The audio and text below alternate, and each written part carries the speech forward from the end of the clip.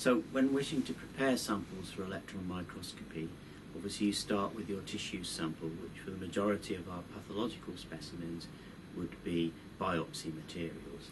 And we would place those into fixative in a jar, and the jar contains glutaraldehyde or could contain another fixative, formaldehyde, depending on what we have available and what type of tissue specimen we wish to use.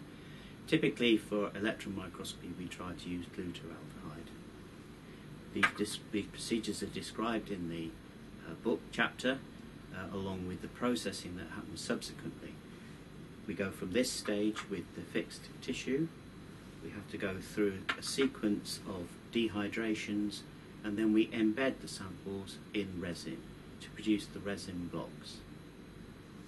So we prepared the tissue as I've just described, and we end up with a resin block which contains our piece of tissue here.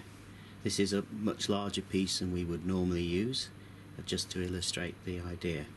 Here are some more realistic samples, so that one you can see is rather smaller, and this is a different shaped block, so we can choose to make blocks of an appropriate shape.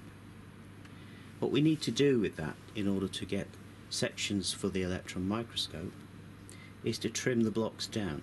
Again, this is significantly larger than it would normally be, but we trim down with a variety of cutting methods, usually with a razor blade, to produce this sort of trapezium shape which contains our subject of interest. This has to be small enough to fit within this chuck. The chuck, as you can see here, contains a very small piece of resin, and the sections that we're going to make will be even smaller than that. So having got our trimmed piece of resin into our chuck, the chuck will now go into the ultramicrotome here. The ultramicrotome is designed to cut ultra-thin sections, and the sections need to be that thin, about 70 to 100 nanometers, in order for an electron beam to travel through them and to observe the section material. So I place the chuck in here, tighten it up, and then the process needs to be of alignment, so that I can take a knife right close to the edge of the resin block where the sample is, and then use that knife to cut the sections. It is quite a tricky process, and it's described in the book chapter. Here I'm using a diamond knife. You can refer to the relevant picture in the book chapter which shows this. And I place the diamond knife in the microtome, and then I go through a process of alignment. So once you've placed the chuck in the microtome and the diamond knife in front of it, you can then manipulate the position of the diamond knife so that it comes very close to the part of the chuck, to the resin in the chuck where you wish to cut the sections. You can get it within a few nanometers, and then you're in a position to begin the cutting process.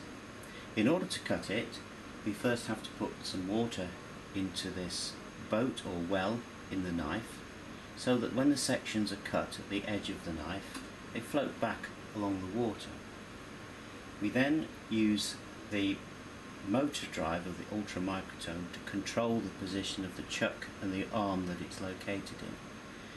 By switching the motor on, the arm then performs a movement which pulls back the resin and then pushes it forward by a set amount, in this case 70 nanometers. Does it again, and each time you cut a section you take off the 70 nanometers, then it advances another 70 nanometers, so that you end up with a string of sections on top of the water in your boat. We switch the motor off, and then we try to collect the sections using these copper grids. These grids are only 3.05 millimeter wide. What we try to do now is place the grid under the water, beneath the sections, and we pick them up onto the grid surface. We can then dry the grid off, and that then will be ready in a little while to be stained.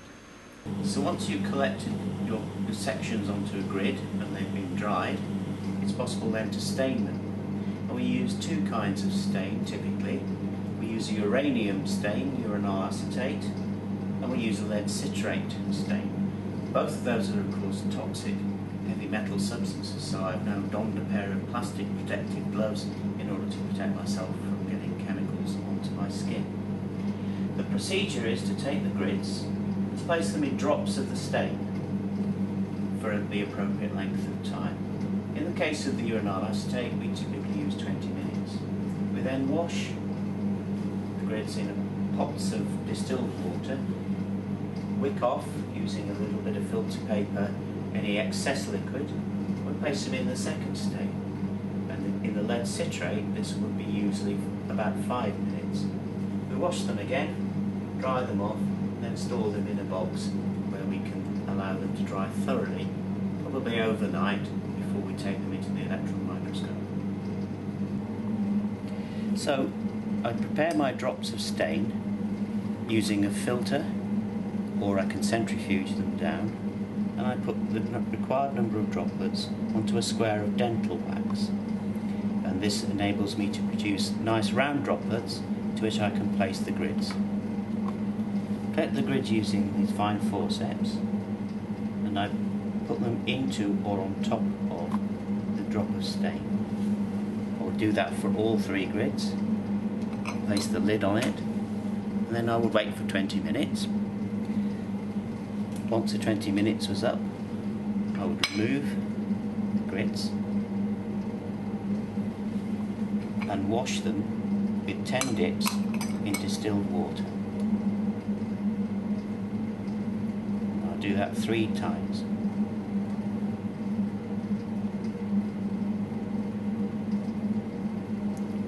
And then gently dry the grids and then move them to the next stain, which in this case is the lead citrate. So again, place the grid in the drop. And notice now that I have some sodium hydroxide pellets around the dental wax. This performs the function of removing carbon dioxide from the atmosphere around the grids, which would otherwise react with the lead citrate and cause a dense reaction product which is visible in the electron microscope. Once they've had their 5 minutes in there, I remove them and wash them as before in 3 pots of fresh distilled water. Then I would eventually dry them again and place them in my box for grids. So the grid is clamped into a special rod, a specimen rod, which we can insert into the electron microscope. This is where the grid is located, here, and then I can move the rod up to the airlock. It needs to be an airlock because there's a vacuum inside the microscope, and I press it into the airlock and allow the airlock to pump out so that there's a vacuum around the grid in the airlock. And once that's completed, which takes a few seconds because it takes time to pump the air out, I can then introduce the specimen sample into the microscope. So the vacuum is coming down now to an appropriate level that will enable me to place the rod inside the microscope. So once I've placed the grid in the electron microscope, I can then turn on the electron beam and I'm able to see the sample section looking down the column of the microscope, and I'm able to then locate the area that I'm interested in. Once I've found that area, I can turn on the digital camera, and so I can acquire an image that's live on the screen, and I'm able to move that around to pick the area that I'm interested in. Here, for example, you can see a cell. This is in a section of brain tissue, so this is a neuron or nerve cell, and you can see its nucleus in the centre. I can move the sample round, and so I can find other features of interest. Here, for example, is a very small blood vessel. And of course, because it's an electron microscope, I can magnify the image much more than I could with a light microscope. So it goes from a few hundred times magnification up to 500,000 times magnification.